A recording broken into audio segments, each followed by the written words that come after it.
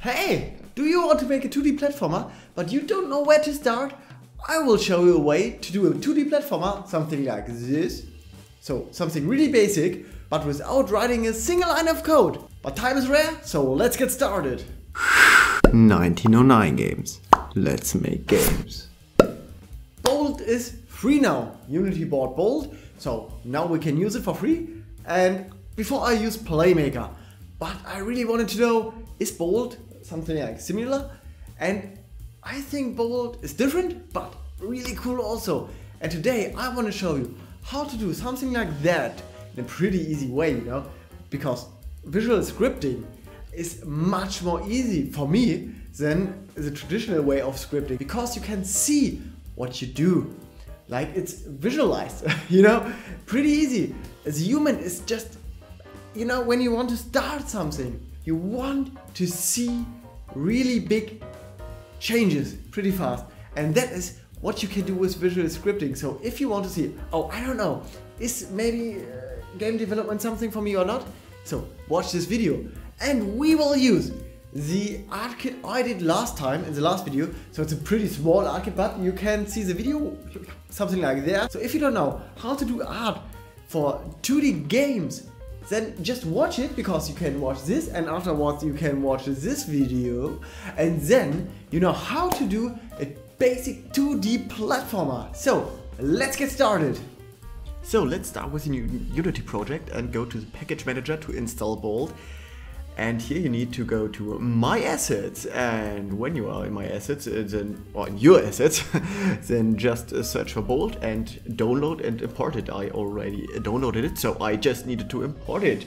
Pretty easy stuff, right? Then you go to Tools and Bolt install and import the rest. And that is how you import Bolt. Pretty easy, right?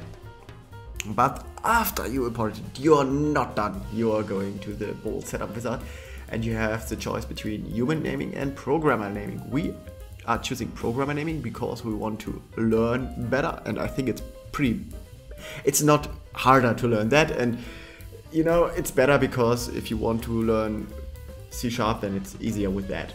And the rest you just go next and generate. I think you should not, at least for the beginning, you should not change anything with that, and you are done. And then you make a new folder in your assets and call it sprites. So that's what I do. And another new folder with Bolt stuff. We need that later. So yeah, later. And we do into the sprites folder, we put our sprites, whatever you want to use. I used, as I told you, what I did last video. So if you want to watch it, watch it. And we have a background, and so let's call it background. Oh man.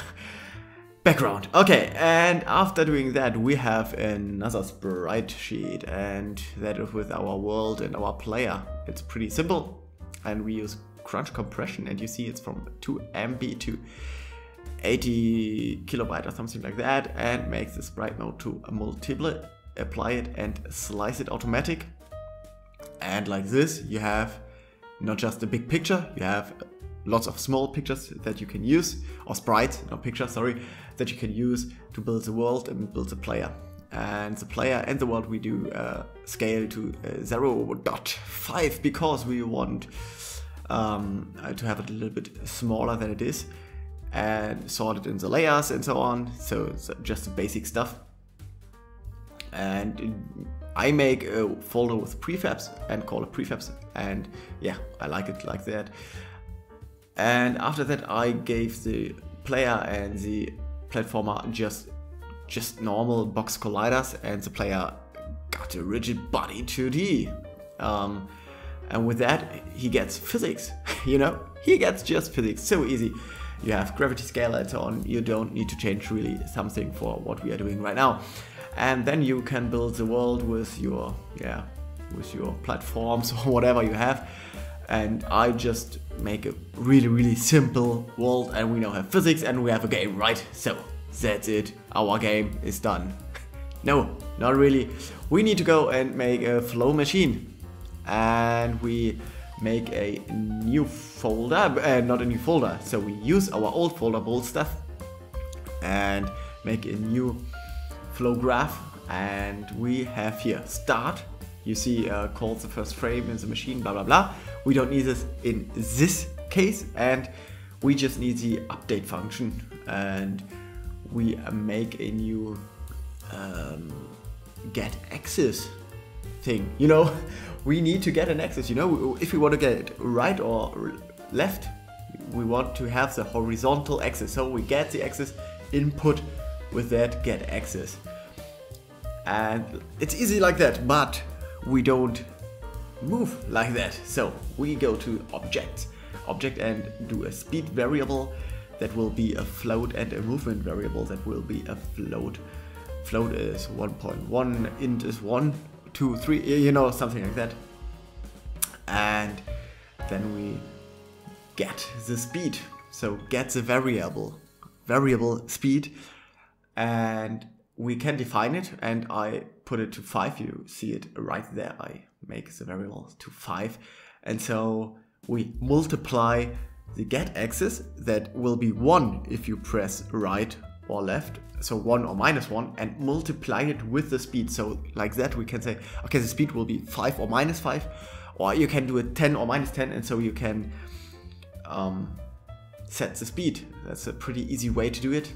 And we set a variable, and that is a movement variable we just did, so the other float variable, and we set that variable to the speed variable, so we have the same variable at the end, but with 2, because we need to use it later.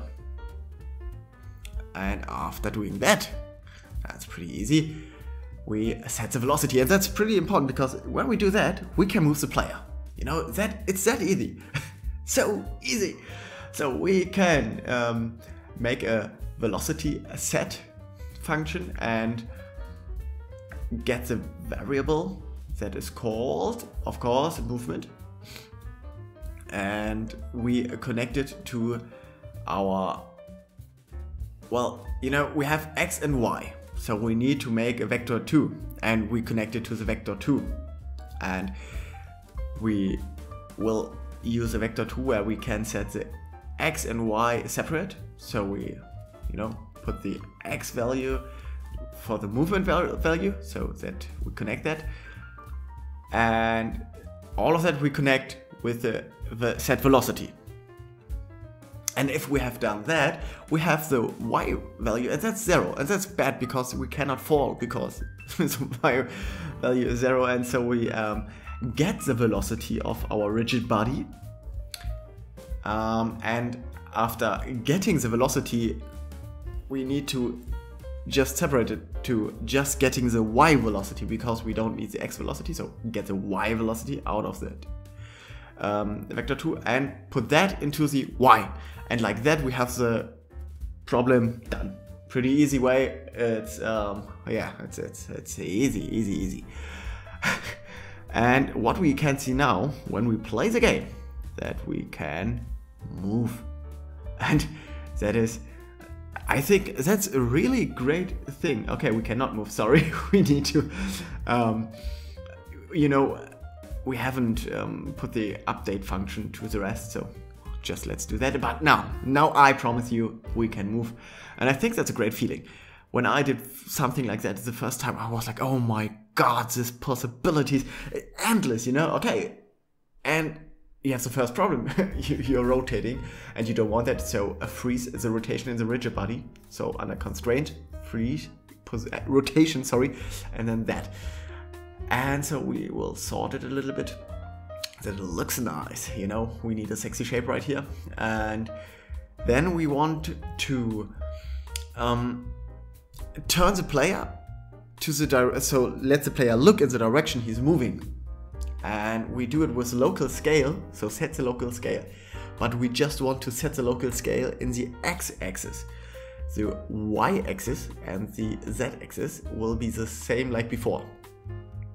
And so we do a new vector 3, set the z-axis to 1, the x-axis we leave it like it is right now, and the y-axis we put to 0.5, because it's not 1, because you remember we just did the player smaller. So we need to do it to 0.5, and we do now a get movement.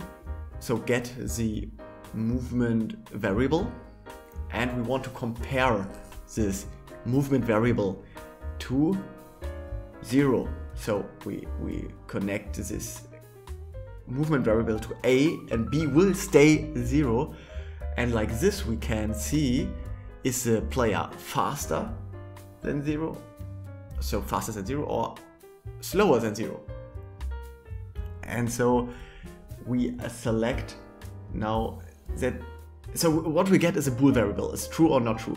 And we select now the true variable to be a minus 0.5. So if it is true that the player is not is slower than 0, then we put the float variable to minus 0.5, so the x variable, we will connect it. And if it is false, so if it is bigger than it, then we set the x to 0.5. And like this, the player is turning. You see, easy stuff. It's not too hard. The logic behind it is, yeah, interesting. But he cannot walk through the wall, and so he needs to jump. So let's get on button input jump. That's defined by Unity. So the jump button is space, and I don't know. I think it's just space. And so then we add a force. Add force to D with the mode impulse. The force, let's put it to 10, and that's it. Connected. You know, that's easy. And you have a jumping character. That is the whole secret of jumping. Yeah, you know. Yeah, not really, because you can jump and jump and jump in air and jump in air. So you have unlimited jumps, and that's not good, because that's not how jumps works. Not for humans, not for, maybe for birds, because they fly in. So they jump a lot. No, not really. So let's make a unit that is called, let's see, I remember. Wait, circle cast. And you know why we do a circle cast and not a ray cast? Because our player is really not thin. And, you know, a circle is better for him. And we want to get the position of the player and set this position to the origin of the circle cast, that we have the same position. Pretty easy, right? And what's important is that we have a layer mask, because if we, let's say we land on an enemy and we don't want to be able to jump on an enemy, or we don't want to jump on water or something, so we need a layer mask and set that layer mask to ground. We don't have a ground layer, so let's quickly make a ground layer. But first let's set the radius of the circle cast to 0.5, the distance to 1.1 or 1.2, something like that, the direction in the y-axis to -1, and then we do a new layer that is called ground. Pretty easy. It's not important that it has a capital T at the end, so let's make it right. And like this we can now choose the ground layer for a layer mask, and we make a raycast 2D and expose a raycast 2D, and we have a lot of options, but we really need just the collider option.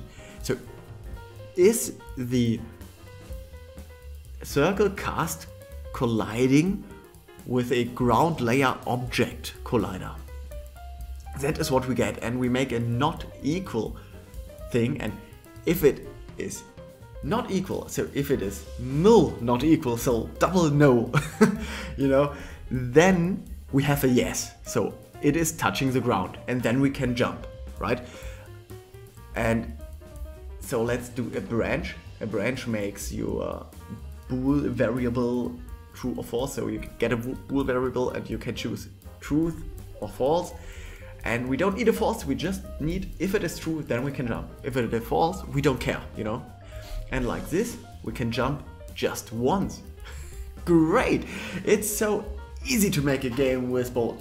No, I think you really need to learn a lot for Bolt too. If you just start, it is a lot of stuff to learn, and I think what we have done today is a lot. It is maybe too much and a little bit too fast, but I think if you just pause the video and go on with the video. You can make a game like this in, I think I did it in 20 minutes, and that is a long time. I take my time.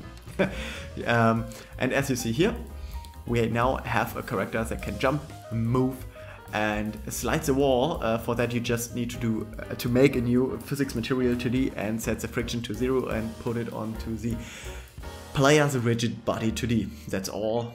So I hope you liked the video, and if you do, so like the video, subscribe to the channel, because I want to do much more videos right now. I'm really motivated to just go in and make videos more and more.